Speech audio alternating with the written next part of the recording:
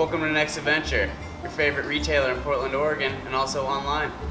We're here today at our Paddle Sports Center to inform, outfit, and excite you on what gear you're going to need to get out on the water and stay safe, have fun, and have some sweet adventures. Let's get this adventure started. First things first, we got to stay safe. And we're going to do that by getting on our PFD or life vest. PFD stands for Personal Flotation Device, or as we like to say in the industry, prevents flippin' drowning. First thing you want to do when thinking about what PFD you want to take today is where you want to go and what you want to do.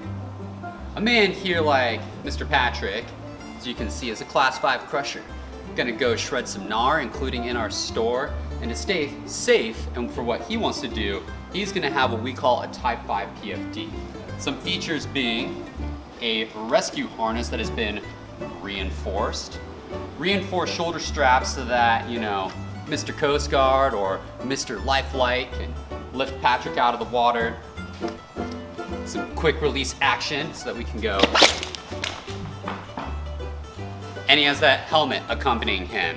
Other things to be thinking about when you're thinking about where you want to go, what you want to do, is how much you want to carry with you today. So let's start off with, in the where you want to go, what you want to do, something clean, easy, simple. What I like to look for when I'm choosing a PFD is a couple of key safety features. While all PFDs, if they've been rated by the US Coast Guard, are going to be safe, I'm a big fan of having what I call redundancy. Some sort of buckle, and a zip, or multiple zips and buckles. A good sign of a PFD is going to be how many straps are going to be on there to adjust it closer and tighter to your body, and what kind of pocket features you got. So this one's nice and simple, has a little spot for you to lash a knife or potentially a little phone. Got a little pocket over here. Great for just a simple day, getting out on the water, enjoying yourself in the sun.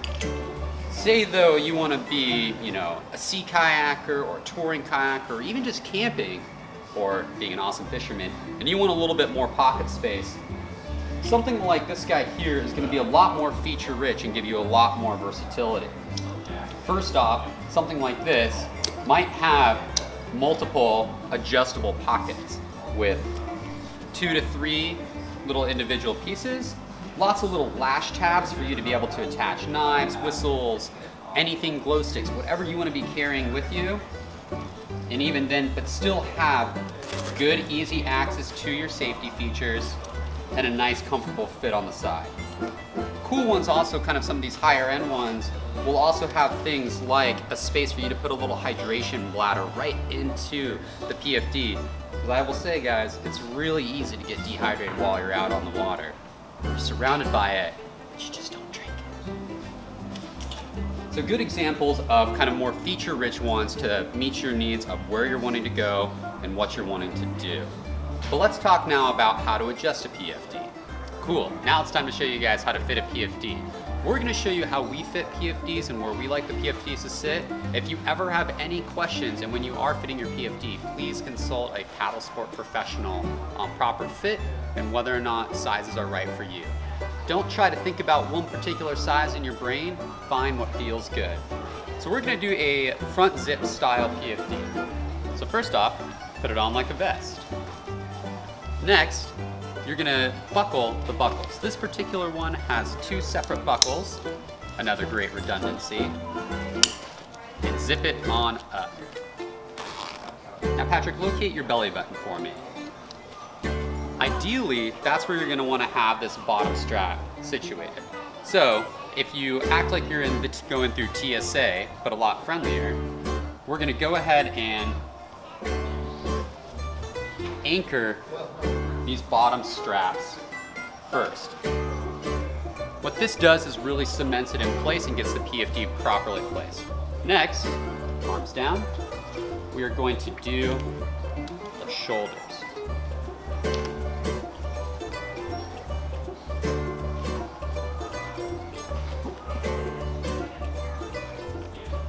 So now, what we're really looking for is that all the slack is gone and just a little bit further.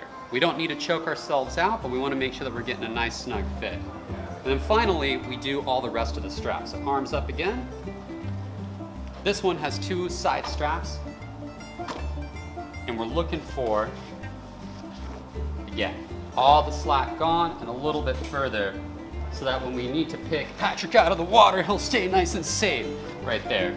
But a well-fitting PFD, even when you're in the water, should stay pretty well anchored to where you put it onto your body. And it feel like a nice little hug. Nice little hug, not a death grip. So if you want to be fashionable and feel less constricted, an inflatable is a great option for you to have. And wear them down by your waist so you can have good range of motion with your arms. If you find yourself being a beater, pull this tube and it'll inflate. After inflation, you're going to put it around your neck, cinch it up. Now we're safe to go. I can float away and continue being a beater. So we've now talked about PFDs informing, outfitting, and exciting you guys. Remember, it's a combination of where you want to go, what you want to do, and making sure the PFD fits right. I'm Michael. I'm Patrick. And we'll See you on the water.